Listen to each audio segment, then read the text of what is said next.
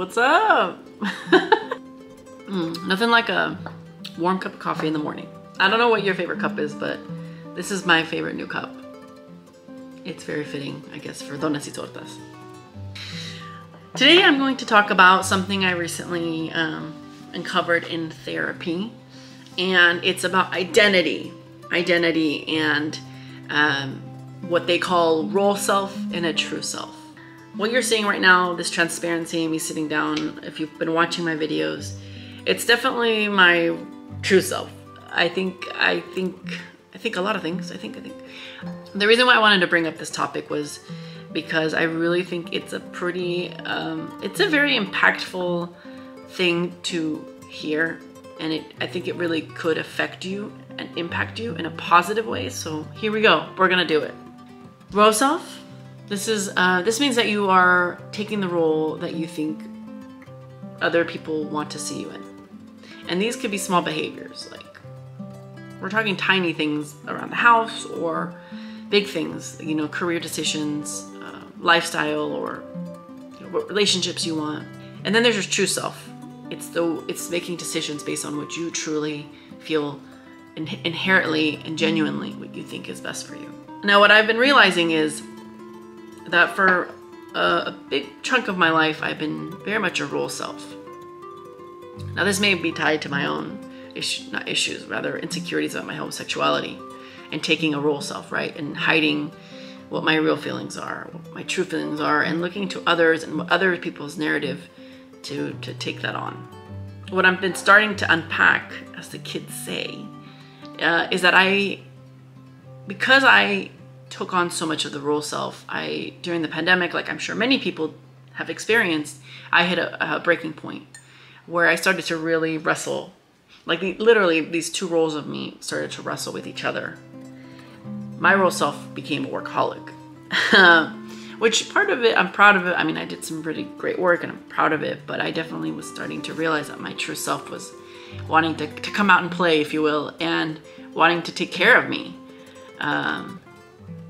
And that's hard. I mean, take a moment to think about that. Like, how many of us really take care of ourselves? No, I'm not talking about, you know, oh, you go to the gym and no. I'm talking about, do you take the time to check in with yourself? Do you do that? I mean, I didn't really do that. I just would throw more work at myself to not deal with whatever I may have been internalizing. That word, internalizing. If you take one thing away from this video, and if you're like, you know what, Jackie, this is boring, that's fine. But take away internalizing. Do not internalize your feelings. No good can come of that. If that means you have to do, you know, you have to call a friend, you have to journal, you have to do a video blog, whatever you need to do, don't internalize your feelings, because let me tell you, something's gonna pop when you just bottle it up. You know, we're humans, and humans feel a spectrum of things and feelings and emotions. And as we've been all learning in therapy or on Healing TikTok, that's okay. So going back to the true self. So yeah, so I was battling. It was like, I was realizing like, maybe I don't want to focus so much on my work, and I want to make sure I'm doing okay. And that was a struggle, and that was its own sort of phase until I just couldn't take it anymore, right? I hit a breaking point. And in doing that, I chose me. I chose my health. I chose myself, and I chose like, what does Jackie really want to do? And you know, it's funny, I started the Donas y Tortas before even the website, but I think the website in 2018 was definitely a marker of like, I'm really gonna take this seriously. And it's funny because I had the support of my family, my friends, even my work. And unfortunately, I just pushed it off little by little. And I think the role self was taking over. It was like, what are you doing? And my true self was like, wait, no, we were going to start doing this. And so anyways, here we are, and I'm doing this, and I'm happy to be here in front of you. And I don't know who's watching this or who's going to watch this, but whatever you are pushing off, please don't do it anymore. Do it, take action today. Even if it's something small, even if it's something silly, please do it. Because for me, it's like, I'm embarking on a new journey that is all about making sure I'm okay and And I made a promise to myself. You know, a lot of times we make promises to other people, partners, employers, family members. No, this is about me, and this is, like, if you're looking at this, it's about you, you know. What promise do you have to make for yourself? Like, I don't know, like, when I think about that, when I say, like, the promise I made to myself, like, I don't know, right now I'm like, yeah, dude, like, I take that, like, to heart. Like, I take that wholeheartedly to my heart, and I think, yes, like, this is for me, a promise for me. A lot of times, for example, the role self.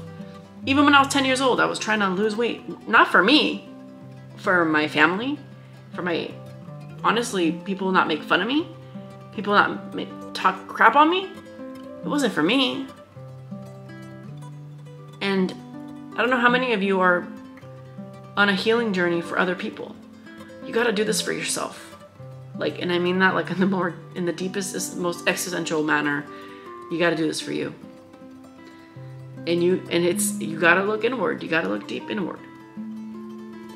Therapy obviously has played a big role in me uncovering all this, and I'm gonna put down some links in the description below for anyone who's looking for resources or therapy, because I am, you know, privileged enough to have access to those resources, and so I have some links down there below where you can, you know, explore what's available to you. So yeah, you know, this role self and this true self, one exercise that my therapist had me do, and I'll leave that with you now. So take a paper, fold it in half, put a line in the middle, and put role self and true self. Okay, so when you go to your role self, think about the things that think about behaviors you do, things you're interested in. Okay, what's filling your space right now? What's filling your cup right now? And then go to true self and think about things that you thought of, like in the same aspect, like things you cared about, things you did, things that filled up your space at that time. And think about the years when you were younger, up to the point where you were 10 years old. I know it's hard for me, but go back to that time, look inward, and think about those things in those moments. And then you'll look at those two lists and feel like, okay, where's the gap? You know, are there some correlations? Are we totally lost? Is it totally different? Now, granted, people evolve and change, and that's great. But we're talking about just like values and things that brought you joy. I'll give you an example. For me, when I was younger, when I was a kid, I loved making movies, video. I mean, I was the person behind the camera, and in front of the camera, to be quite honest. And that brought me so much joy working on projects, and nothing gave me, it was the making of the movie, and then there was always okay, let's get all the aunts and uncles to watch it, and seeing their reactions, and, you know, seeing their delight. Like, that entertainment was so, it gave me a lot of joy. And then, no surprise, but I also used to be called the preacher lady. I would get a TV stand and stand in front of my family members, and I would preach. I just really enjoyed, like, bestowing wisdom and, like, having an audience and letting them know what they can do to help themselves. Here I am on Donas y Tortas, and I've never felt so free and so true to myself. And so who knew that those things, like, correlated with each other? Thank you for listening, and if you've made it this far, thank you so much. Oh, lastly, if there's any topics that you want me to explore or discuss, just put them down in the comments. Cheers.